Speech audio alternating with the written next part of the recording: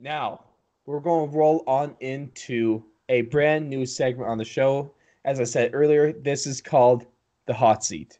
And the way this works is that we each have a hot take of the week, and we have to present this hot take, and we can rate it in terms of if we're going heat, we'll rate it in terms of pepper. So like a really cold take and kind of a bad take, we'll call that a bell pepper, for example. A really hot, a spice steak, we could call that the ghost pepper, or the was it the Carolina Reaper? Yeah. We can give these ratings, and you guys could give us ratings too, either by commenting on Twitter or on YouTube, or sending us something of that sort. And Jalen, I'm gonna give it the first take of this week, okay? All right, let's do this. Here is my scalding hot take, super hot, boiling hot, the surface temperature of the sun hot. A lot of people might call me crazy, but I have not heard this take yet in any of the ESPN, any of the CBS, any of the other stuff I've seen. I've even seen crazy fans talk about this on Twitter, which is saying something. But here is my take. So, the Raiders, so this is like three takes in one. But the basis of this take is that Raiders quarterback Derek Carr will not begin the season as a member of the Las Vegas Raiders. Instead, what's going to happen, Jalen, because it's not an if, it's a when. What's going to happen is that Derek Carr, we all know that him and John Gruden have been having some issues reportedly, and John Gruden doesn't really have faith and doesn't see Derek Carr as a quarterback of the future. So with that being said, he is going to rejoin Khalil Mack, and they're going to become teammates again.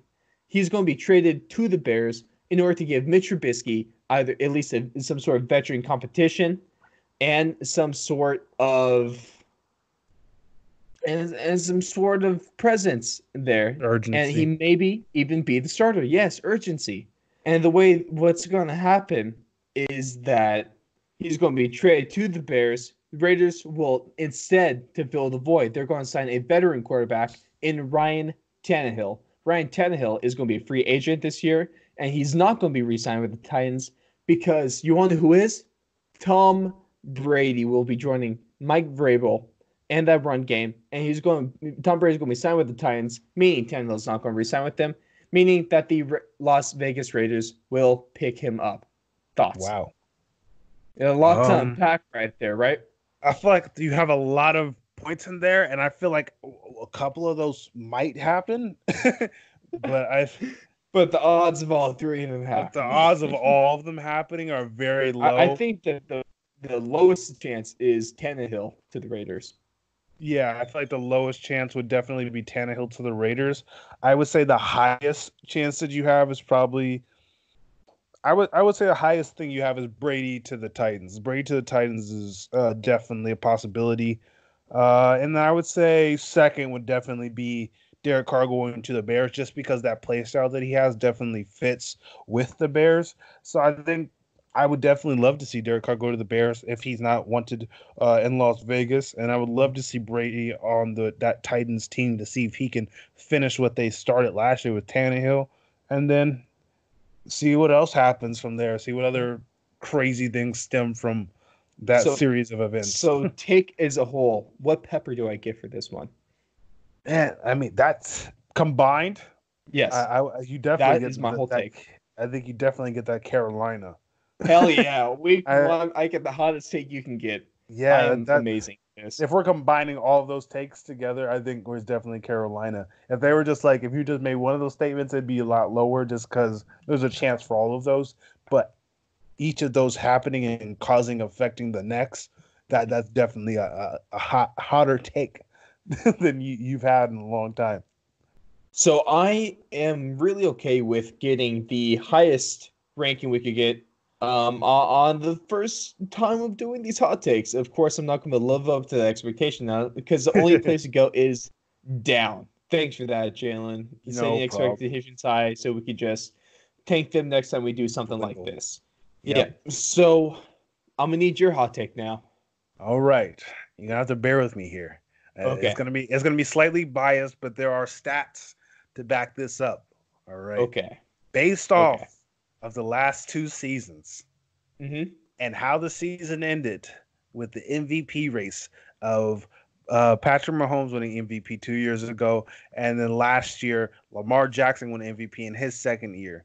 I know that Patrick Mahomes didn't play much his rookie year, and then came on, and then finally got to play and ended up winning MVP. And then we also have Lamar Jackson, who in his official second year won MVP. So based off of the last 2 years and how they went of second year Don't say it. quarterbacks Don't winning say who I MVP, think you're going to say. Please don't Kyler say who I think Murray you're. is going to be You said it. MVP of the 2020-2021 season. Okay. No. No. Yes. You want to know what you get on this one, Jalen? You get a peppercini in this one, okay?